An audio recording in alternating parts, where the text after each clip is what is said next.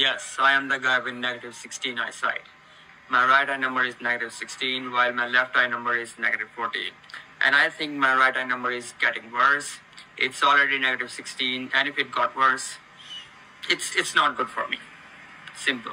What does it look like to have negative 16 eyesight? That is classed as extreme short-sightedness to the point where this simulation doesn't even go to minus 16, but you can get a good idea of what it looks like based on the minus 12 simulation, and as they get closer to the object, then it does start to become more clear. This happens because in short-sightedness, the eyeball is longer than the front of the eye was built for, meaning that when they're looking at an object far away, the focus point of light is before the retina, but when you look at a closer object, the closer it is, the further that focus point shifts back until it ends up on the retina, like we see here. It can be corrected with glasses, but short-sightedness doesn't just affect vision, but it can also put the eye at risk of getting glaucoma or retinal detachment. What's your prescription?